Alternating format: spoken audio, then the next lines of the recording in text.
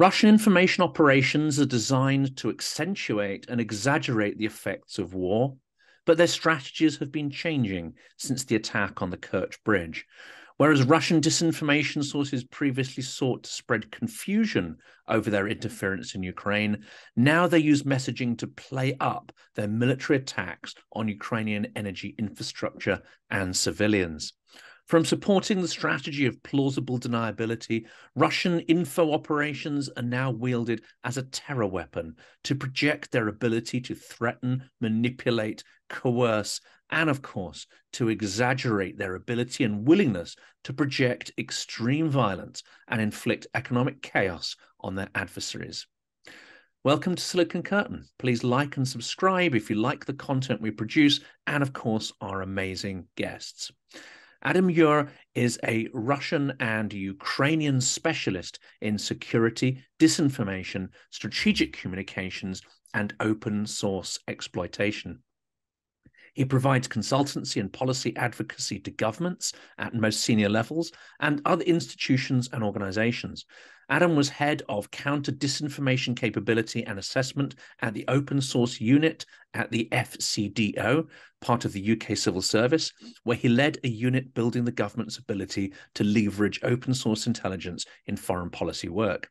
He has also worked as an expert analyst for the United States federal government, where he led the OSE Central Asia account and briefed senior government customers on issues relating to Central Asia, Russia, and the former Soviet Union. And I should say here, I've been trying to get Adam onto the podcast for some months now, almost since the start of the war, but he has been in extremely high demand, providing his insights to decision makers. But finally, we get to do this, Adam. Welcome. Thank you very much. It's very kind of you to devote your time to me. Not at all. I think this is going to be absolutely fascinating. Now, let's get straight into the detail. Moscow has accompanied its invasion of Ukraine with very sort of targeted, manipulative media messaging, haven't they? But I think in some of the comments of yours that I've read, that has gone through a process of evolution as the war has unfolded.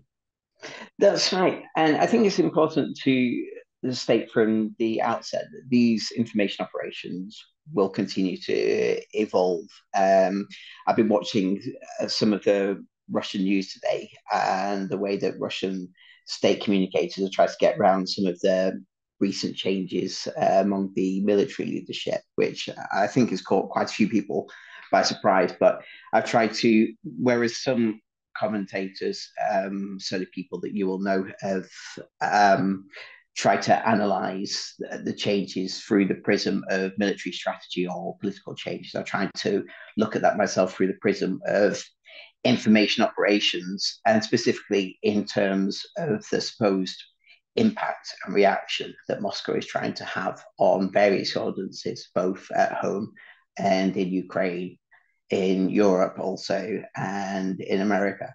And that's been the most interesting aspect, I suppose, of the latest 24 hours for me. But I think what I'm trying to underline here is that these information operations and the way that Moscow leverages its sources to try and I suppose encourage various reactions from different audiences will continue to change, and I think they evolve very, very quickly. As I've said, or as you said in your very kind introduction, the most notable thing that's happened over the past few months has been this shift from plausible deniability, which I think a term that many of your subscribers will be familiar with, to using information operations to try and accept the damage that Moscow is deliberately causing in Ukraine and try and accentuate the reaction there among various populations to that wanton destruction. And of course, there's a whole range of threads going on. I mean, first of all, they want to take the media in one direction when perhaps their military planning is going in another. At the fall of Kherson, they put this sort of butcher of Syria in charge. My interpretation here was to take the rap for Kherson being lost. And now 3 months later, hey presto, he's shoved to one side. He's done his job.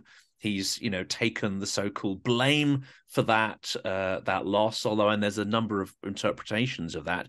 But at the same time, you've got a Russian regime which is moving from being pretty solid at the start of the war. I mean, no one would seriously think that there would be a challenge to Putin's rule or any kind of popular protest or whatever. And you're now facing an increasingly fragile regime with perhaps infighting start to emerge. So is it also the process of, disinformation or these sort of psyops that Russia's running is to perhaps paper over the cracks of internal divisions and possibly even sort of, a turf war between the elite? I think so. And as you'll know, we use we analyze media in different way in the way that Russian media works. But one of the things that's really important to do is build up over a period of time, a period of years, experience in a way that different sources operate. The relationships that those sources owners have with various people within the Russian establishment, and the way that those different media sources, sometimes competing media sources, push different agendas. And that's one of the things where a great deal of experience and time is required to get a good understanding and a good sense of the way that different media do push those agendas. And as you say, you can use that knowledge then to infer that into elite differences and argumentation, which has happened over, you have seen that, cases of that over many years, but there are specific examples of that now where there does seem to be greater tension between different groups within the elite. And I think, again, events over the past 24 hours really do point to those differences as well, and probably raise more questions than answers about what that means. You've got the more traditional armed forces in Gerasimov, haven't you? You've got Wagner and Prigozhin and his sort of thuggish, sort of mercenary privateers unit.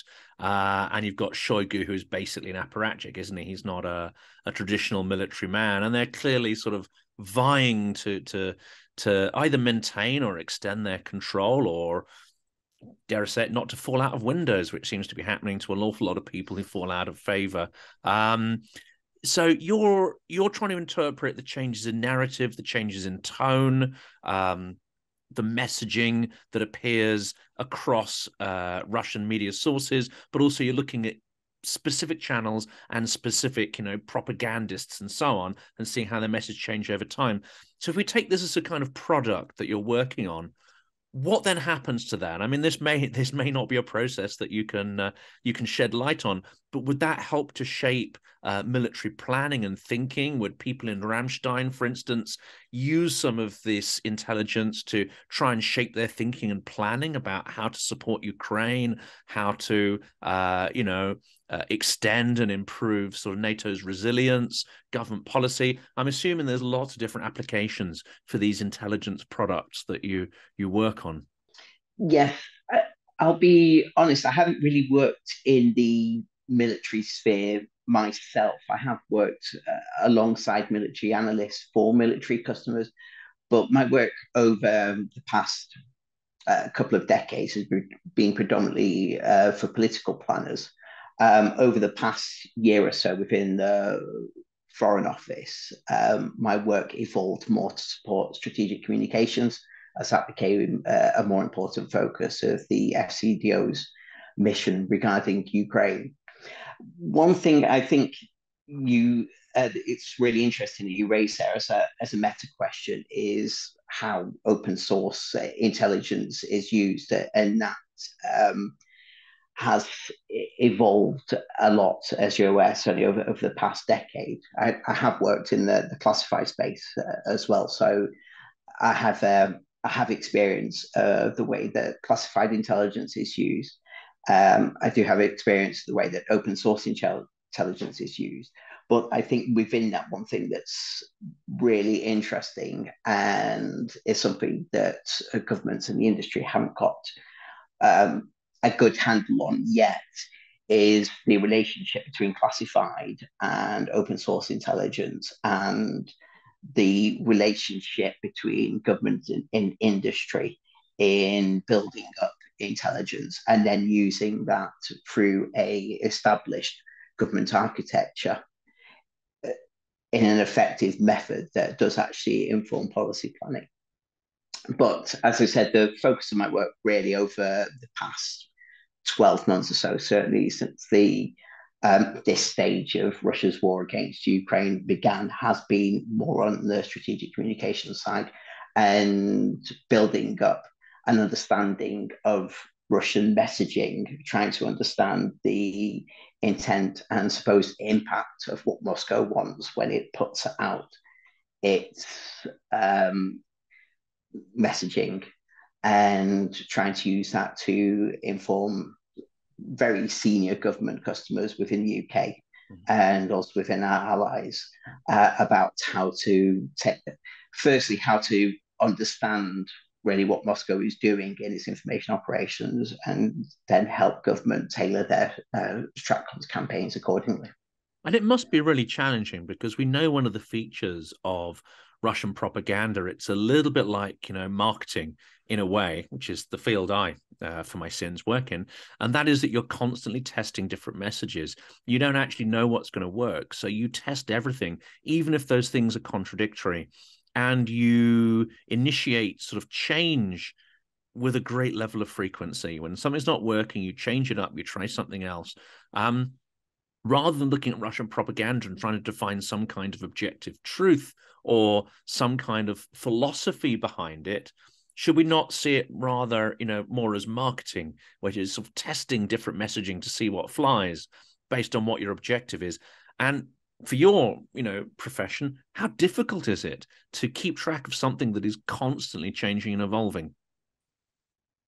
It's very hard. And what this does require, which again is something that I pushed the UK government towards, and I think over the past 3-4 years, our capability in this regard has improved considerably. But it does require a rounded and very deep understanding of Russian policy, an understanding of Russian information operations, and also specific aspects of different sciences need to be brought in this. One thing that studies of information operations lack, and we try to mitigate in the Foreign Office, was an element of behavioral science, because I think lots of teams within governments, with industry around the world, are getting a good handle on data and being able to collect and parse and analyze data, certainly regarding social media manipulation. They're getting better at being able to merge a data understanding with an understanding of Russian politics, Russian culture, Russian society, and trying to fuse that. But there's the thing that's really missed off in that within governments and within lots of non-governmental groups is an understanding of impact, both in terms of the intent that Russia wants to have in its audiences, and also in the definite reaction among different audiences to Russian messaging. You've raised Telegram, which is very helpful, but Telegram is a relatively new media, and I do have lots of suspicions about the particularities of the way that Telegram works and the way that messages put out on various Telegram channels are absorbed and understood and consumed by various audiences. But there's still a lot of behavioral science that needs to be put into that. So I think there is a lot of marketing about that as well. Russian assets have got the latitude to try different techniques. It's very cost effective for them to try one type of information operation, try and see if that works. if they don't seem to be getting the intended effect of that, then they're free to try other methods. I think that there's also a deliberate malicious aspect among some Russian actors as well, in a way that they use their information operations, that sometimes they're not meant to deceive or disorientate. They're deliberately meant to just cause harm and also to waste government time. Mm. Um, I'm not at all privy to what's going on in the Foreign Office at the moment, but as you'll be aware, there's some very sad news about the potential fate of two British citizens in Ukraine at the moment. We have in the past seen various Telegram channels put out very distressing messages about UK citizens in the past, which have been proven to be false. But my suspicion is that those various Telegram channels have just put out messaging to hurt the UK citizens' families, to also tie up the Foreign Office in a lot of human resources in trying to investigate that work, and also trying to dismay UK citizens, trying to dismay and demoralize Ukrainians, and also, of course, try and discourage other people from UK and European countries from going to Ukraine to help the Ukrainians. And Telegram's an interesting one, isn't it? Because whereas Twitter accounts and so on, it's now relatively easy to identify when Russian state actors or their methodology is behind certain narratives, whether it's people who are voluntarily doing that and they're getting on the bandwagon of those messages. I'm thinking of a lot of the sort of Vatnik trolls who duel with NAFO on Twitter. You can pretty much see the messaging and a mile away, and often it is disinformation based on fairly blatant and disprovable lies. However, Telegram is slightly different, isn't it? And it's not quite clear whether the state is behind fully or partially behind many of the hundreds of military bloggers that have appeared. It's not clear exactly what their affiliation is, because many of them actually seem to be supportive of Russian imperialism. And they're actually critical of Putin for not being effective in the war, not prosecuting the war successfully, not against the war at all. But sometimes you read into those voices levels of criticism. And even though, it's detestable opinion and passion, nonetheless, those speakers seem to believe in what they're saying. Whereas much of the rest of the propaganda that we're talking about has a kind of postmodern, complete lack of belief in itself. It's like a big game. Whereas these guys, many of them seem to be quite genuine. Do you think, from what you've seen, I know you will have studied a lot of these, do you think they are partially under the control of the government, instigated by the government, or is this the emergence of a almost uncontrollable sphere, which the government tolerates, but perhaps has limits to how much it can control and guide it? That is one of the questions which I've been going through, certainly over the past few weeks, past couple of months. I think it is fascinating. And it is one of the big questions about Russian information operations during the war at this moment in time. And I know that other people have been working on this, and there is some very good material out there on that. My answer to that question is that I don't know, but I'll add some things that I do know, some things that I don't know, and also tell you what I think. Um, I don't know the extent to which the Kremlin controls Telegram. However, I suspect that it does have some influence. I think it has some access to Telegram data, although I cannot say to what extent how that relationship might work, and how the Kremlin uses that data. One thing that you do find is that individuals who put on messages critical of the war on social media and other platforms, on VK and Instagram, are very quickly found and in some cases brought to severe justice. And as you say, the Mill bloggers group on Telegram seems to be immune to that kind of retribution and control by the Kremlin. And I don't know why that is. I read, I think it was an Institute for Studies of War report that suspects there's around 500 members of the military blogs community at the moment. Within that group, there are a range of varying opinions there. There are various levels of support for Putin for various military commanders. I think a good kind of screenshot or case study for the reaction or the way that military bloggers operate would be the reaction to the Mikhailivka bombing on New Year's morning. And there was a whole range of opinions expressed throughout the mill blog communities, either in support of the commanders, in support of the mobilized troops. Some of them even praised Ukrainian superiority and the supposed battle readiness of the Ukrainians over the Russians. Some use that opportunity to accuse Russian soldiers of being lax and trying to encourage them to become more alert.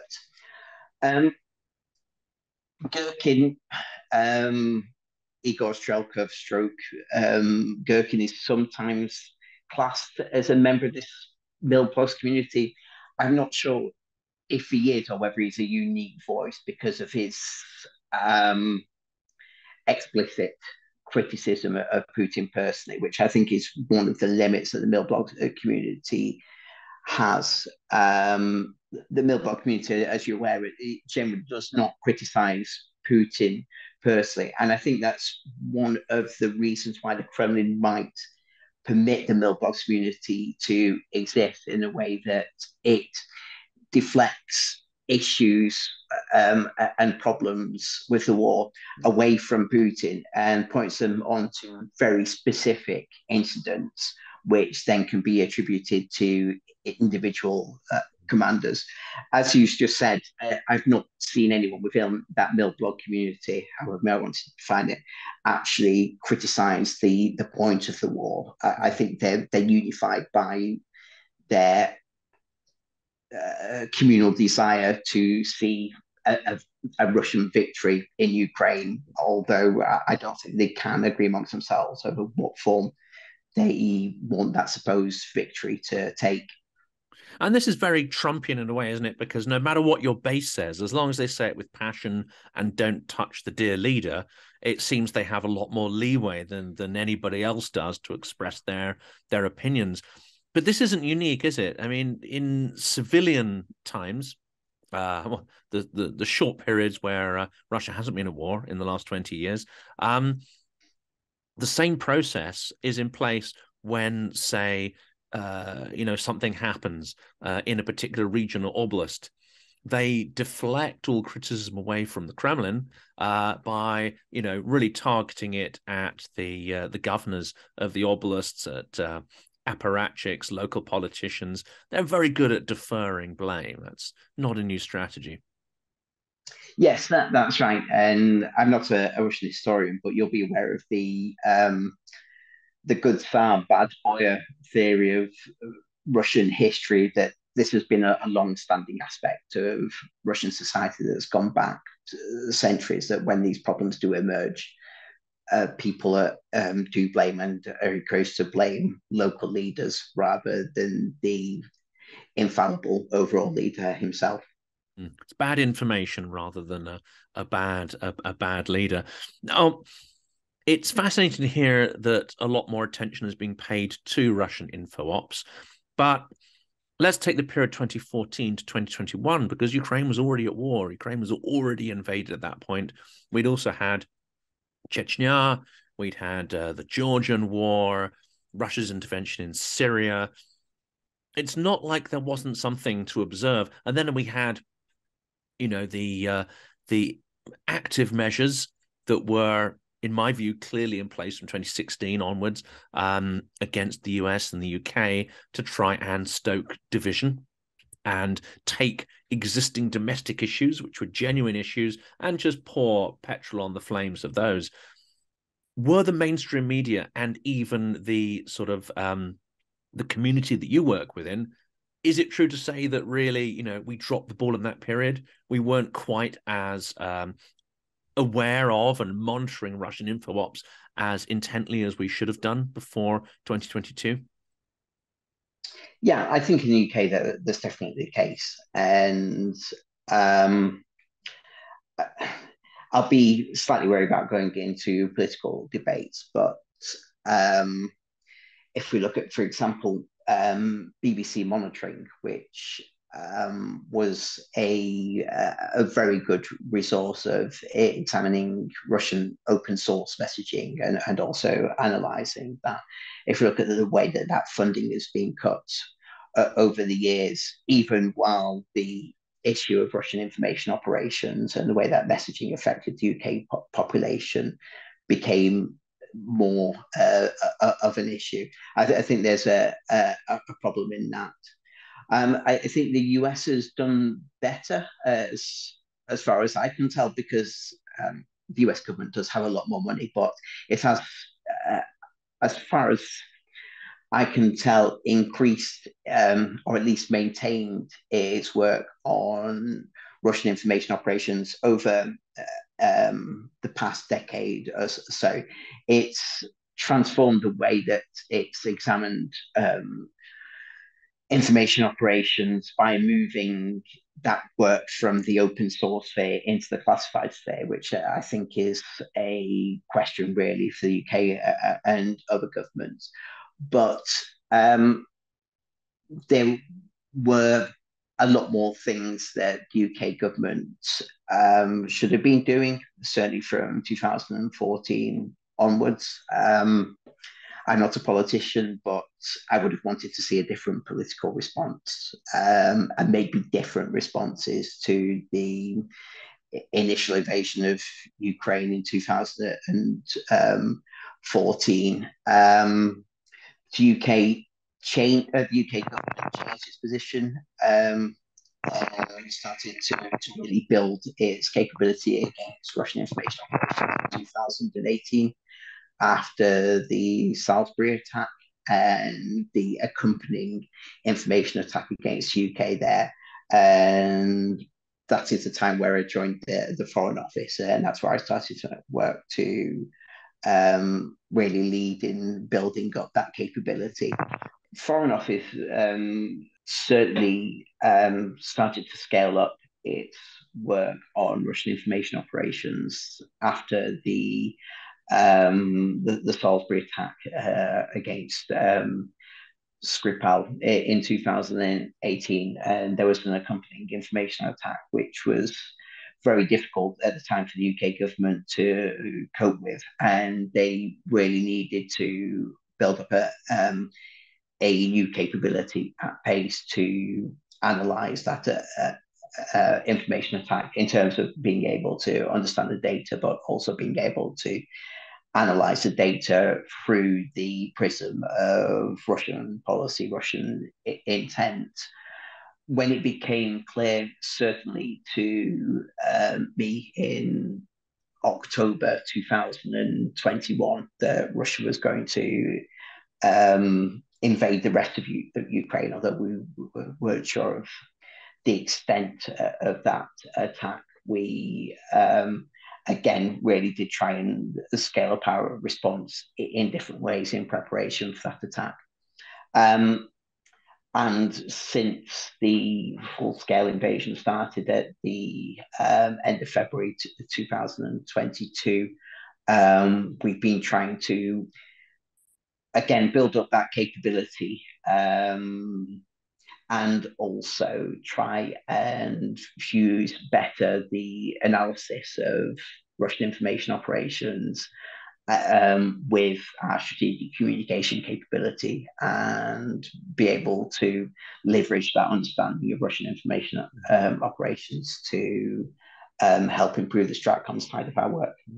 And there's been an interesting shift, isn't there, in the intent behind Russian propaganda. So On the domestic audience, up until the war this year, and indeed up until conscription, which happened a couple of months ago, the main intent was to sow indifference, to convince people through a variety of means that it's pointless to take action. Even if they oppose the regime, it's going to come to absolutely nothing. And that's kind of how they won in Belarus. Convince people that it's pointless to protest, and if you do, we'll get you, and get your family and all your friends, and just don't go there. So after conscription, they're now trying to turn that around and get people to take some kind of action, some kind of nationalist-inspired action to save the motherland, etc.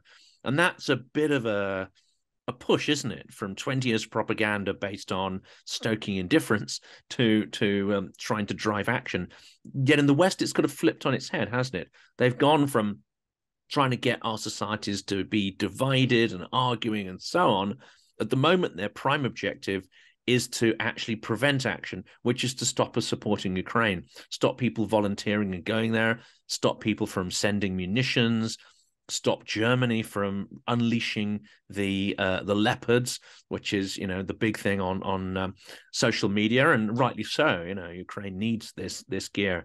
So that's an interesting kind of flip, isn't it? Yes, it is, and the question of the supposed impending new wave of construction, which might happen over the next few months. The Ukrainians suspected that it might happen already in early January. It hasn't yet, as you know. I think will tell us more about the direction that Russia is heading in terms of its plans for the next stage of its invasion. That again is coupled with the ridiculous, as your watchers of Russian television will be aware. I did watch a bit of Vladimir Pakashev, Time Will Tell, I think it was this morning, which gave through its daily explanation and opinions on the war. But one of the most disappointing and shocking segments, which I shouldn't really, as someone who's been watching Russian TV for 25 years, shouldn't be disappointed or shocked with, was an explanation for why Russia has had to invade Ukraine, which was, in Russian terms, of course, because of transgender issues in New York, and the fact that the New York Times has recently released a spread of transgender or genderless clothing that people can now wear to the workplace, and it had some images which it said were taken from the New York Times of a man wearing a very smart work dress.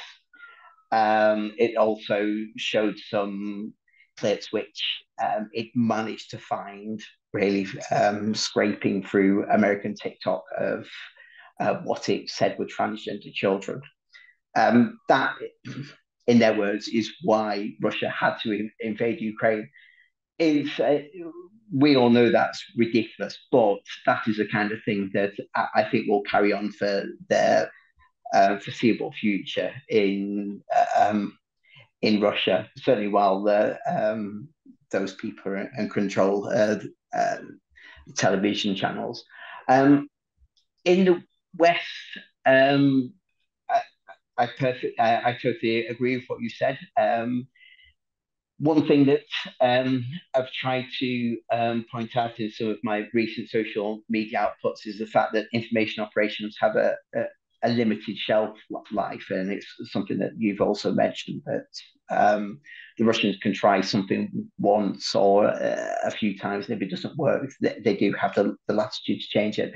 But one of the things, as you're aware, that they were doing towards the end of last year was target Europeans with fear that they wouldn't have enough energy to get them through what would be a very, very cold winter. It's one of the things that they were targeting also against the Ukrainians, to try and demoralize the Ukrainians and make them worried that they won't be able to survive the winter. The winter is coming to an end, so we can probably look to a new stage of what the Russians will do next in their information operations going into the spring.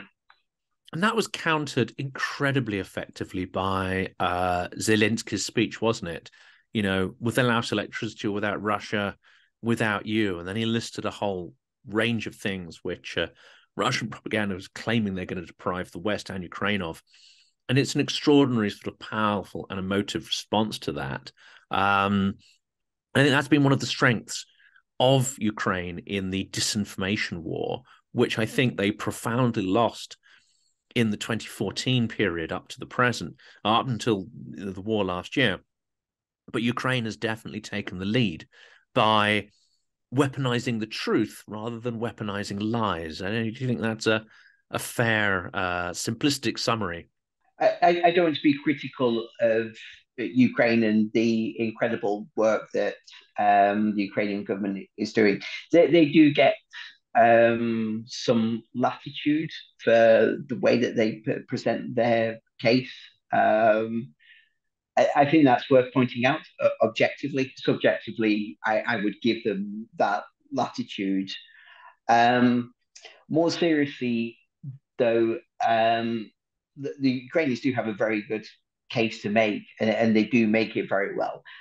I do fear, though, that when we say that Ukraine is winning the information war, there are probably other parts of the global audience where Russia is still making its case very strongly, and it does have allies, and it is finding audiences that really aren't as sympathetic to the Ukrainian cause as we might be. So I would just caution against an assumption that everyone in the world is on our side because they're not. And I think in terms of StratComs, there is still a lot of work that governments in Europe and in the Americas need to do in reaching out to other countries and trying to push them around. And so, I mean, that's clearly, I understand what you mean there. And certainly, whenever you pop up on social media and you say anything critical of whether it be Middle Eastern and especially Indian policy towards Russia, you get a barrage of, and much of that might be organic, but it does reflect perhaps the effectiveness of Russian messaging getting through. Do you detect, and this may be outside your area of expertise, but do you detect any governments actually carrying water for the Kremlin as well? Are any governments doing information operations in support of Russia, perhaps outside of Iran and North Korea, which we can perhaps assume? But is anyone else sort of layering on their own sort of information operations on top of Russian messaging? I don't know for sure, to be honest. You'll be aware that there is overlap of intent. There's been recent report into Chinese information operations and trying to pull out formal agreements between Chinese news agencies and Russian news agencies and trying to identify specific intent to collaborate there. We have seen for a number of years now that the interests of some governments do overlap with Russia's in terms of attacking the United States, in terms of pushing back against sanctions. China is one of those. Iran, as you said. There are probably governments in Africa and Asia and South America that do are not as supportive of, for example, sanctions against Russia as we might be. I don't know, to be absolutely honest, if those governments have actually launched specific state-mandated information operations to support Russia, but there is overlap in certain cases. And in the case of China, there is highly likely some degree of cooperation in certain areas. But I'm not at all a Chinese expert, but I suspect that the Chinese government would, at the end of the day, put their interests first. Yes, absolutely. And that doesn't mean putting all their eggs in Russia's basket either, because they must be fairly appalled at their allies' incompetence in executing the war. And we saw that quite publicly. I mean, out of all your social media stuff that you've been putting out, you're very sort of very sort of reflective post about how this information sphere operates. Something really sort of jumped out at me was kind of fascinating, and it's a Soviet theory of information warfare called reflexive control, reflexivное управление, I think it is. And I'd like, you to potentially to explain what that is, because that's an extraordinary theory, isn't it, of how propaganda can create an entire alternative universe, and it has kind of echoes of Adam Curtis and the documentaries he put out on that same kind of theme. But to an extent, the Soviet Union was one huge experiment in creating a physical and alternative mental space for its population. How does that translate into modern Russian info operations? I'll start by saying I have my work in this area is really just starting. There's a lot more research that I want to do on, as you said, reflexive control, reflexive управление. It is a Soviet theory of behavioral science. I'm not a behavioral scientist that was developed in the 1960s and 1970s, and has been used there to try and exploit mathematical principles to understand individuals' responses to certain stimuli. The way that I want to push this research is to examine more the Russian theory that if you create a specific worldview in which your target audience operates, then you in turn create external stimuli in which you can encourage your target to behave without your target being aware that they're actually being manipulated. And as I said, there's a lot more work that I want to do on this and apply these theories more to Russian information operations at the moment. But I think testing this, it does seem to work at the moment, that the Russian government has spent a long time creating a specific information space in which Russians operate. It's been able to build up a specific and fairly successful worldview in which the Russian domestic audience as a target behaves. I think it's tried to apply that to a large extent to other Russian speaking areas or other Russian speaking audiences. So I think it's tried to apply the theory to Ukraine, to Belarus, other Russian audiences around the world.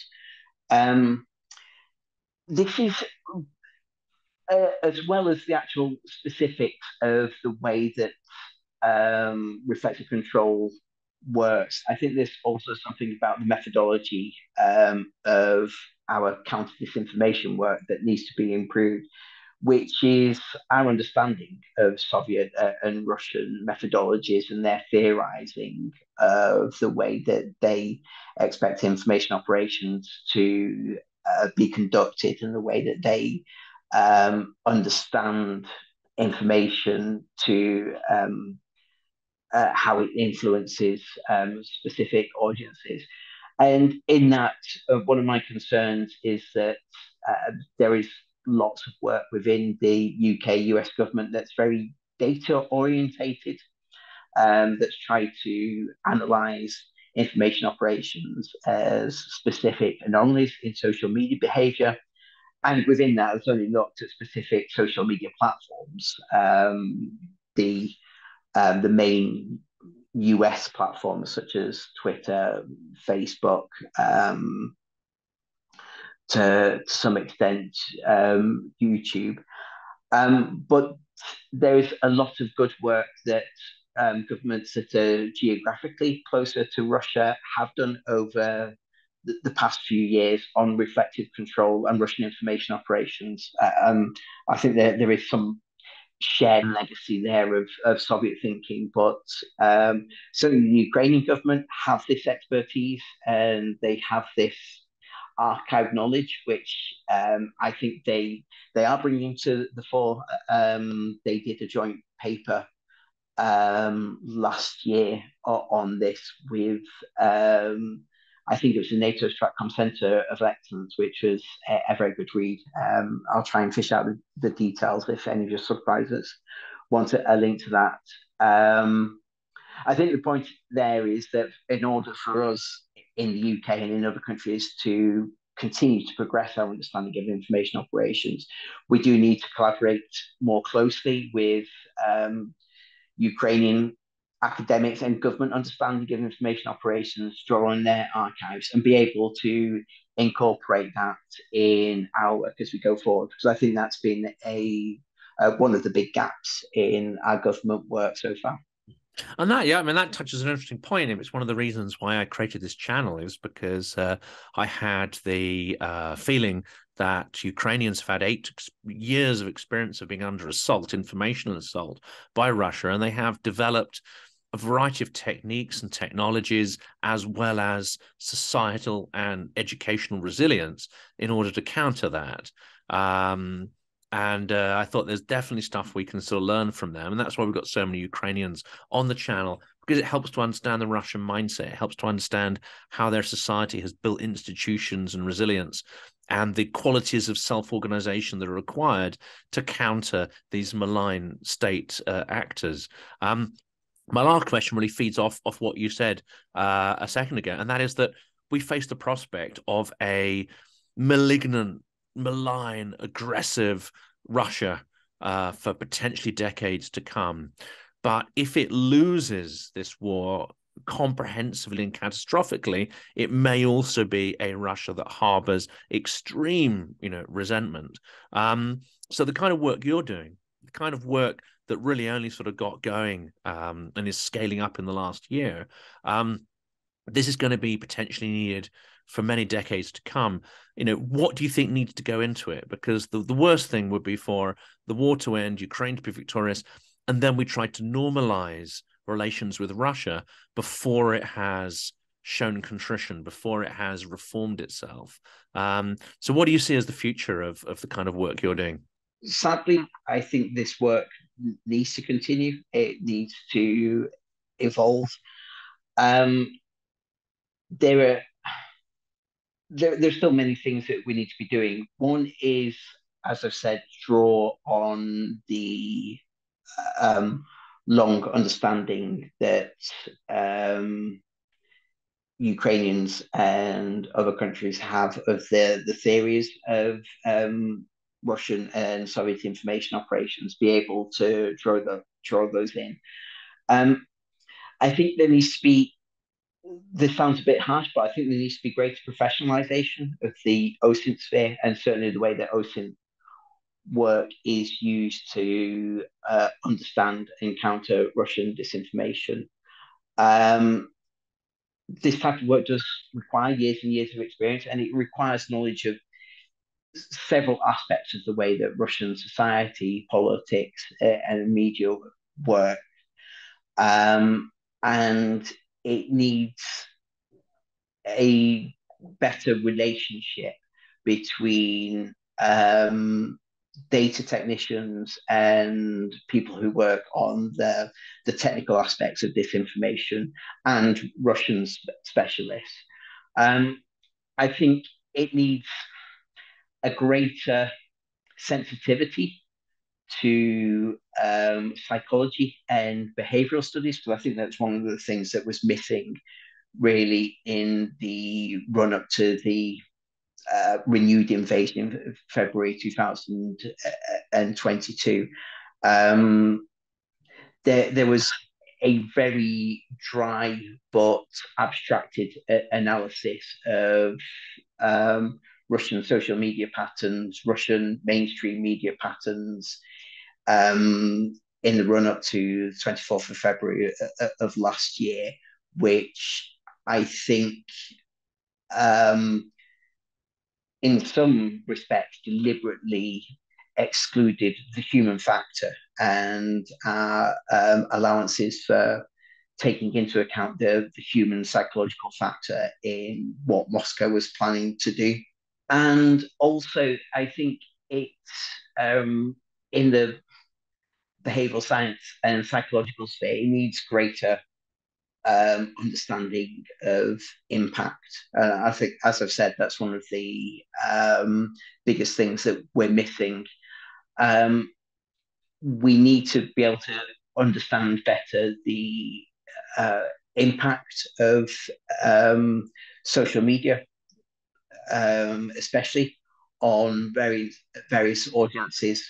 There's still a lot of work that needs to be done on the way that various Telegram channels affect people's behavior. And also, I think going forward, there is still a lot of work that we need to do on other platforms other than Twitter, Facebook. I'll say Twitter and Facebook there, because those have been some of the focus of some organizations, because they're seen as the biggest ones, and also Twitter. Twitter data has been easiest to get hold of, but there's still a lot of work that we need to do on Instagram and YouTube as video media and the way that they impact audiences, but also on other I don't like to use mainstream, but the other minor, maybe non-US social media channels that are being used, such as RuTube, Telegram, obviously, as I've just said, VK, and other channels. This is a fascinating evolving field, and it's one which is absolutely essential. So I think for many years to come, we're going to need to evolve the kind of resilience that Ukrainian society is now building into its education systems, its public institutions, and tolerating and encouraging the self-organizing capabilities which Ukrainians have shown they're extremely adept at. Adam, I want to say thank you so much for making the time to share your experience and knowledge in this field, and do go back on, because I'm sure if we were to speak in a few months' time, a lot of stuff will have changed and moved on. But I really appreciate you joining the channel. Likewise, thank you very much for your time.